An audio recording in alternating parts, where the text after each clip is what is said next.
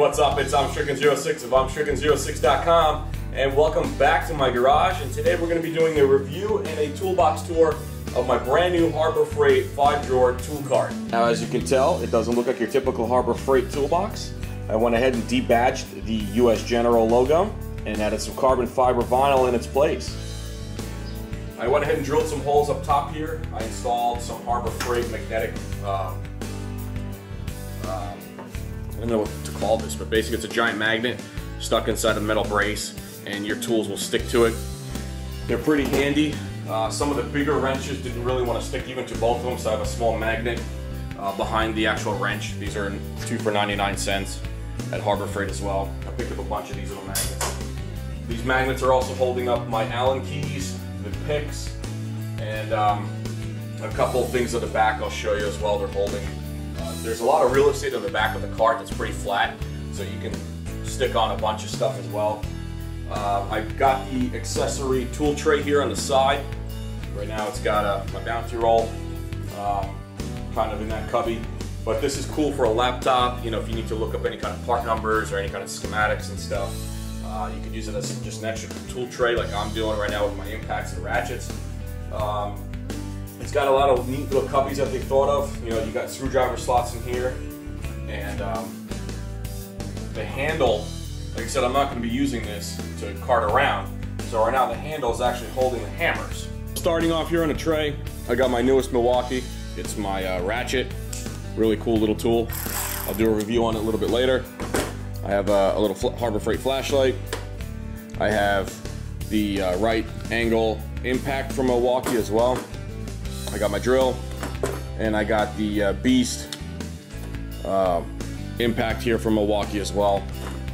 So right here on the lid, as I explained earlier, I got my magnets. They're holding up all my wrenches, and they're also holding up some, I got a light here that shines here whenever it's dark.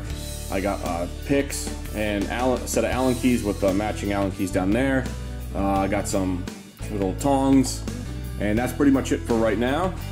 And moving down here on the top tray, I got screwdrivers here. These are all my flathead screwdrivers, as well as, because the holes here are so large, I have a ratcheting 3/8 breaker bar, a 3/8 non-ratcheting breaker bar, as well as the newest breaker bar. It's a 1/2 inch, pretty large one, and those reside right there. And on the left side, I have some hammers here, some mallets, non-marring ones. I have a dead blow. I got a regular claw hammer, 3-pound sledge, and I think this is 5-pound sledge, I'm not sure. Right here I also got the Phillips heads, and I also have brass brushes and nylon brushes right there in the corner whenever I need to clean something off. On the left here, the sockets are all SAE sockets. These are deep wells, as well as normal sockets. These are all 1/2 inch, moving right into deep 3/8 SAE sockets, moving right into 3/8 small sockets. Those are impact, these are non-impact. I got SAE wobbles, impact. I got SAE non-impact. These are all 6 points, by the way. These start a very small set of 12 point. I also have SAE 1/4 inch right here, and everything facing this way towards you is going to be the metrics. I've got very large 36-inch socket. It's a non-impact back there. I have a 27, 32. They don't even fit on these trays. I have a 30. These are all my deep metric sockets. These are all my shallow metric sockets. These are all 1/2 inch. Then we move on to the 3/8. So here I got wobbles. I have deep non-impact. I've got impact normal ones. I've got normal non-impact. Also all 6 pointers. Got a couple 12 points. I don't really use 12 points that much. I don't really trust them, to be honest with you. They've rounded off too many nuts. And I have 1/4 inch here metric ones as well. Got a little tray of various, like this is, for example, thread lock. This is the red one? Yeah, that's the red one. I have a blue one. I also have anti-seize in there from Permatex. And I have back here hiding the Allen head sockets, as well as impact sockets ranging from T30 to T70, the star shape. I only use those once to remove the seats in the Nissan. Moving away from the sockets, let's go ahead and move on to where the ratchets are stored. And this is my ratchet and extension drawer. Here I have a 1/2-inch ratchet. I have a 3/8 flex head ratchet with the comfort grip handle. I have my Husky trusted 3/8 ratchet. I've had this for like 10 years. I love this thing. I got all different extensions here. This is a 1/2-inch extension. These are all 3/8 extensions. Some are impacting, some are not. I have various socket adapters. This will like do a 1/4 inch to 3/8. These are wobble heads. These are universal joints over here. I got a 1/2-inch universal joint. I got some of my least popular ratchets back here. They're kind of like just in case ratchet. And back there I have all the 1/4 inch stuff. 1/4 inch T-handle. I have this, it's like a screwdriver, but it's also can be used as an extension.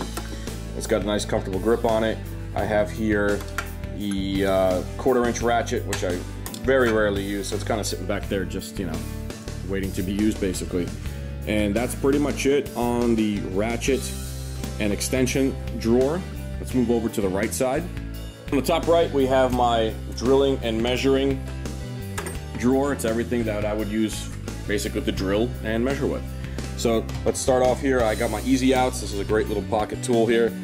Basically, when you strip a screw head, you're gonna drill yourself a nice hole, and then this is going to be a reverse threaded drill bit basically, and it actually does extract the screw out. Great little tool to have. I got a automatic center punch. Back here, basically you push this down and it's gonna punch a nice little hole here so the drill bit doesn't start walking when you're drilling into metal. Here is a great kit that thankfully I've never had to use yet. It's by Irwin. These are basically nut and bolt extractors. They are reverse threaded. So when you go ahead and have a stripped nut or bolt, you can see the way they look inside. They're gonna actually grip onto that nut or bolt and remove it after it's already been stripped. And you can use it with a 3/8 socket, or you can actually use this 6-point socket on top of this. So it's a great little kit to have. I didn't mention, but I also have back here lug nut extractors. These are also reverse threaded, but what they do is they actually grip onto a lug nut after you've lost the key. So these remove lock nuts basically off of a car. And I got 2 sizes of that. That's actually one of my most popular videos. We're encroaching on 200,000 views on it. Here I have my Milwaukee kit. This is, like I said, everything I would need to use with an electric screwdriver or a drill driver. I've got various adapters here from 1/4 inch to 3/8 to 1/2 inch. This would go onto one of my impacts. This is a 1/2 inch DeWalt. This is a 3/8 Milwaukee adapter. This basically turns your impact driver into a 1/4 inch adapter to fit these various screwdriver tips. These have all different various screwdriver tips. It has a couple different nut driver sizes here. This 1/4 inch I use to drive self-tapping screws into sheet metal. Very good grounding point for your car. Here, various screwdriver tips as well. These are all impact rated, by the way. These are all impact rated as well, so it's a really cool kit to have. It was on sale over Black Friday, so I picked it up.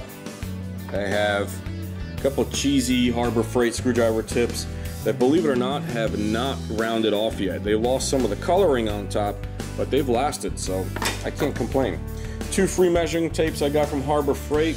Back here, some Harbor Freight high-speed drill bit set, titanium nitride coated, supposedly.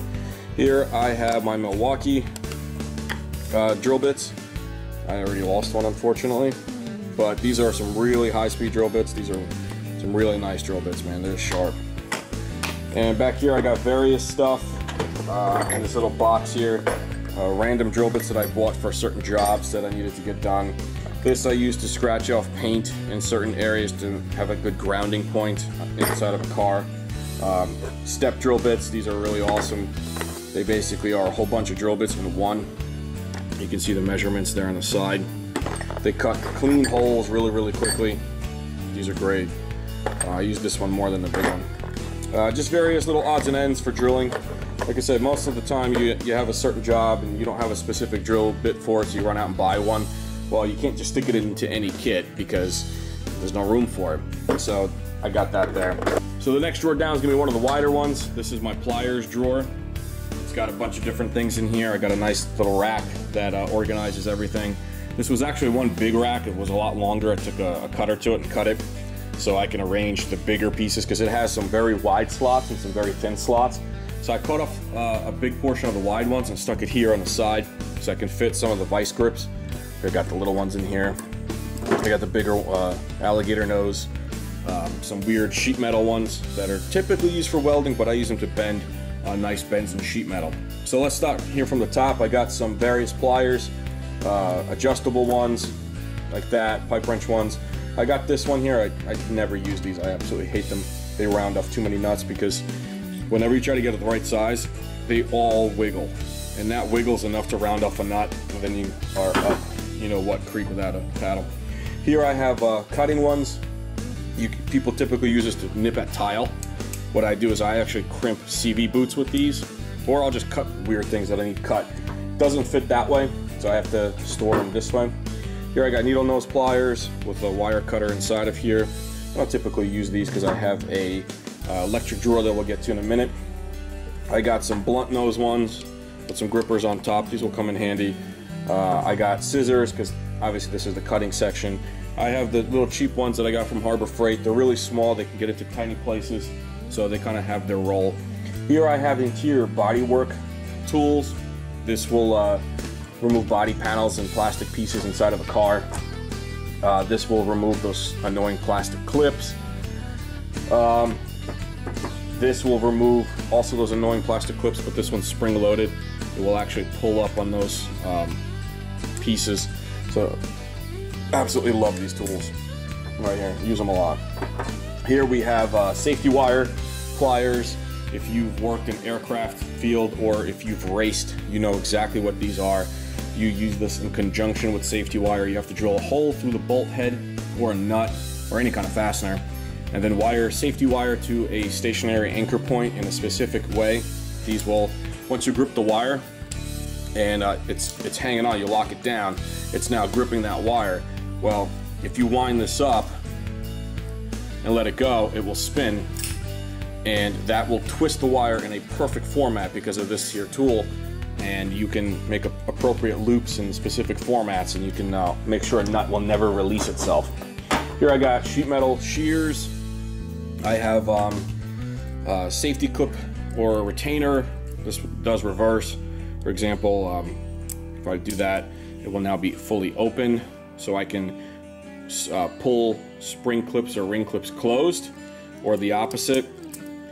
I can extract them open and release them. So this is really cool tool here. I used this on my CV axle when I had to rebuild it. These are the little adapters for it, little different metal angles. Like I said, these are my vice grips. I have little ones here for little work. I've got weird ones for these are cool because you can actually grip metal, sheet metal with them, and you can hold on to sheet metal. It's nice. You can also, I've seen Eric the car guy do it. Great idea. He stuck like hose, for example, like fuel line hose or something, a transmission line hose, on each one of these teeth, and he'll open it up just enough so he can grip and cut off fuel lines or cut off brake fluid lines. I don't agree with brake fluid lines because they can crack and break and permanently deform, but you can pinch close certain lines, which is a really cool idea. Like I said, these here I use to repair vehicles that have sheet metal issues, or I can fabricate sheet metal because this has a really wide, almost like a snowplow tip that I can use to make a nice clean bend on. The next drawer is going to be like bulk item drawers. It is everything. Here's that safety wire I was telling you about for safety wiring nuts and bolts. But here we have pry bars. We've got a file here, a really thin file that I use for certain things. This is like your basic small flat pry bar. This is, I believe they call this like a lady foot or something, or I don't know, some kind of woman's foot pry bar. Nice flat tip here. You can actually pound the back of this if you need to scrape something. I've used this before in a couple of projects. Here's my small pickle fork. You can use this on pitman arms, you can use this on bowl joints, you can use this all over the place. You can also hit the back of it. You can see I've done it. Really cool little tool. I have a really big pry bar back here. It spans the whole drawer. It's like the most perfect size I could have found. Here, safety wire, electric torque wrench. I have here, this is a impact screwdriver with various tips. Typically used to get those Honda style rotor screws off. Here I have my first torque wrench. This is a manual style. It's a 1/2 inch. I don't use this anymore. I have a 1/2 inch torque wrench. This goes up to 150 foot-pounds of torque. And I have my 3/8 Craftsman torque wrench. Absolutely love this thing. It goes up to 75 foot-pounds of torque. That's pretty much it. Got some room to grow in this drawer. I'm not looking to clog it up just yet. And last but not least, this drawer I left to be last because technically not all my electrical tools are in here. Behind me is like a shelf with a red toolbox I'll show you in a minute, where I got a bunch of bulk wire and shrink wrap, things like that. Stuff I don't want cluttering these drawers up. This is mostly for hand tools only. Supplies and things like that I have stored away. I'll show you in a minute. But starting from the back here, I have a really high-powered soldering iron. Love this thing. Got my Mac tools, crimper. This is one that I found actually in a customer's car, so I kept it. I have a crimper here. It does 3 style of crimps. You can see the colors for terminals. Here I have a different style of crimper. This does really small style of crimp. It's different. It's can be used in Deutsch connectors, things like that. Kind of a rarely used tool, but when you need it, boy, do you need it. Here I have like lineman pliers. They have a really strong, nice big handle, so they can cut a thick wire right here in the teeth. And you can also do a crimp here as well. But I don't typically trust this style of crimp. I rather go to a true crimper tool. 2 wire cutters, and these are wire strippers. Absolutely awesome tools. They also have crimpers here, which I don't use. They also have a wire cutter, which I don't use. I use specific tools for specific jobs.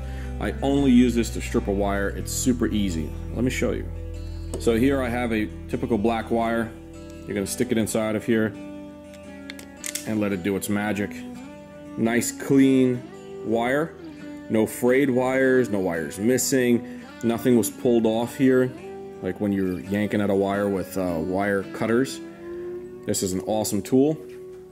So yeah, I use that frequently. I do a lot of emergency light installations, as you guys can tell on my channel. So if not, search my channel, you'll see them. I work with a great company called US Signal and Safety. They send me products, I install and review, and I get feedback on it. So I've probably installed 20, 30, 40 lights just this year. So yeah, so I use this drawer excessively. I'm always doing some kind of electrical testing on some emergency lights. I might not install it, I just might test it. You know, sometimes I'll leave it on in my garage overnight, and just to see if it burns out or not, just to see what happens to it. How much battery is it gonna use running in a 24-hour cycle? So yeah, if you guys need emergency lights, search my channel for US Signal and Safety lights. Top-notch stuff, really good stuff. That's my electrical drawer. Down below is going to be my cutoff bag. And by cutoff bag, what I mean is I have this style of cutoff tool. I have an angle grinder. I have an orbital hand sander, and I have my Dremel. This is kind of like my cut tools, things that I used to grind and cut things away with.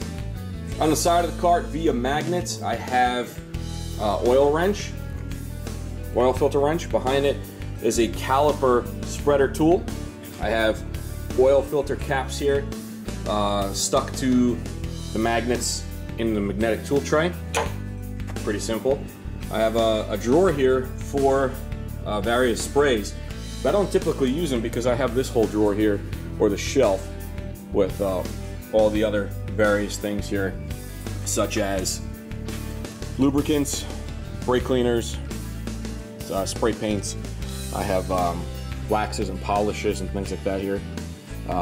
Windex, you know, all these various different fluids. So I don't really use this tray so much, but whatever, it's there. Here's that electrical toolbox that I've been telling you about, where I store a lot of the bulk items. Starting from the top, liquid tape. This is from the same makers as Plastidip. I have dielectric grease that is good for plugs that are exposed to the elements. And I have solder. I use 6040 rosin core solder, electrical tape, positive and minus tester wires. I got a bunch of various sockets here, male and female, for cigarette lighter stuff. Just various little odds and ends here. Set that aside. I have a junky multimeter. I have, what is that back there? Oh, some wire. Various wire loom, all different sizes and things like that. I have various shrink tube stuff. Don't ever do a job without shrink tube. I'm always shrinking something up to make sure that it's nice and secure. I have different various shrink tube sizes, all different rolls of it, different colors of it. A bunch more electrical tape, I never have enough. Various little odds and ends. I got more tester wires, test leads, whatever. Various alligator clips that I can make projects with and things like that. I got some recycled, this isn't shrink tubing, this is just protective tubing. Got some weird wires here that I just cut in case I need to make some test leads or something like that on my own. As well as I got a box here with just scrap wire. You know, sometimes you'll cut off, I don't know, 10 feet of it and you only use 5. So you got 5 feet of just scrap wire here that doesn't go back on the roll. Here I have rolls of wire. Some of this stuff is really new, never really used. Different gauges of wire ranging from 18 to, like, you know, 6 gauge, stuff like that. I got some pretty high quality wire in here. We all know wire is expensive, so you don't want to waste any of it. This is my glue and RTV little toolbox. I got all different various glues, epoxies, RTVs, you name it, anything that needs to be secured via glue or protected via an epoxy of some form. It's going to be in this toolbox. Also have some like Velcro, things like that, and foam pieces, double-sided sticky tape, some FSMs for different cars, a bunch of different bottles of oil. Let me see. Ratchet straps. I also have 2 sets of vehicle ramps. I got some wood in case I need to brace like a jack stand. I got 2 jack stands back there. I got vehicle chocks. So yeah, I'm pretty set over here. Various fasteners. I've got those Christmas tree annoying body fasteners in the car. I've got push pin rivet fasteners. I've got these really annoying fasteners that constantly break. I got them in various sizes. I've got cotter pins of all different sizes. I have these super annoying rivets on the car. These came off the race bike. These are Zeus fasteners. Here I have similar style fastener to this, but this has a little foam pad behind it. These don't make any noise. These are really cool. Here I have, these are various little fasteners that you can put a screw through it from behind. For example, you want to secure something like a license plate to a bumper. You don't want to just screw a screw through a bumper. You want this to secure it, otherwise eventually the wind will blow it off. These are pretty useful. I got really large ones. These are typically used like underneath a car to hold like mud flaps on and stuff. In this case, I have my various fasteners, and I like to label everything so this way I can stack it neatly. So all my cases have been labeled. I've got waterproof seals. These will tighten up around the cable and make it nice and waterproof so you can stick it through a piece of metal. This was supposed to secure a light bar on the roof, but I went a different route instead. Various screws here from random car projects, various nuts from locking to non-locking. Just these are like little odds and ends. These are getting to be already more organized. Every nut and bolt here is matching already, so I can just pick it up and have a fastener already ready for the nut or screw. These are all various sizes. These are really large nuts. I forgot where these came from. Little nuts here, little screws and nuts. I mean, really tiny. I think this came from the Rigid Industries light. Not sure. No, this came from some emergency lights that I was doing. Also, again, matching nuts and bolts here as well. Various different washers. These are mostly lock washers in here of all different types. Some look like this. Various rubber washers. Large washers that are plated. These are pretty much indestructible water-wise. They'll never rust on you. This is what I use for various electrical projects.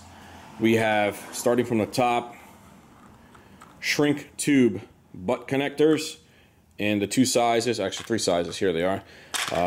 This is not a shrink one, this is just plastic.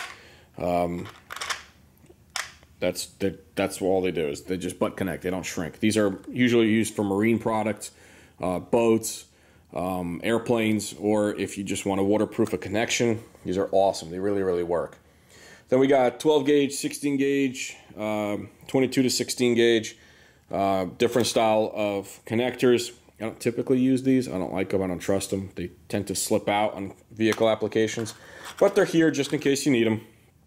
I have ring terminals from 12 to 10 gauge to 16 to 14 to 22 to 16. And I also have blade, waterproof blade connectors, or water resistant, excuse me, exposed ones that you can shrink tube up. I've got some self-tapping screws that go nicely into sheet metal, and I have the male blade connector for this style of connector. So basically it's a complete set. Here we got larger rings. These go well on a car battery, so they give you a nice connection. 12 to 10 gauge. I got smaller ring terminals, also 10 to 12 gauge. I got a little bit smaller, 16 to 14 gauge. 22 to 16 gauge. These get even smaller. I've never used these, but they're there. And then I really never use these. These are like jokes, but again, they're there. They came with the kit, so they're just gonna stay there. Then I got wire taps. Never really use these, but they're there just in case I need to make a really low voltage, low amperage connection. Like if I'm doing a relay and all I need is like half an amp or something really small, whatever. I guess I can sacrifice using one of these things, but I absolutely don't like them. But again, you never know when you need them. So basically they're matching sets. Absolutely hate these too. These are notorious from getting loose and messing up, but sometimes you just need them. Basically the way these work is you'll crimp this around a wire, and then you'll crimp this around another wire, and you can tee it up. So you got one wire running this way, and then you got another one that you need to signal off of going that way. So yeah, that's what this one is. This one I use a lot. This is fuses, switches, and relays. This obviously I use in conjunction with all the emergency lights and various projects. I've got all various fuses here, starting from 1 amp, working their way up to 2, 4, 5. I mean, they don't really jump too many numbers. Whatever's out there, I wanted it. You know, I got, a lot of people don't even know, but you can get 7.5 amp fuses. You know, by the 10s and the 15s and 20s.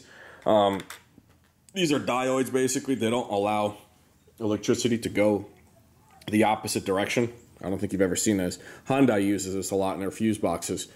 So basically, one of these normal fuses is just like a straight wire that's in there, and electricity can go in either direction. This will only let it go one way. So this way, electricity will be coming in this way and going that way. It will not be allowed to return back. Really cool. Fuse puller. I got various relays with their accessory bases. So you can wire this in and pop in your relay. These are 5-wire relays. Various fuse holders with the appropriate wire gauges. Obviously this is a thinner gauge, you'll use a smaller amperage. Various switches, 3-prong switches with an LED, momentary buttons for like pattern changes on emergency lights, non-LED lights, these are just 2 prongs, and different sizes, circles and squares. But I use this a lot. This is a really cool kit. If you're going to do any kind of electrical wiring, you definitely want to organize your stuff so you can just lay this out, open it up, and say, hey, I need a relay with a inline fuse, and I want it to be 10 amp. And if you're going to be doing any kind of cutting or hole cutting inside of metal, you definitely want to get these grommets. These protect whatever wire. Say you cut a hole using your step bit or whatever.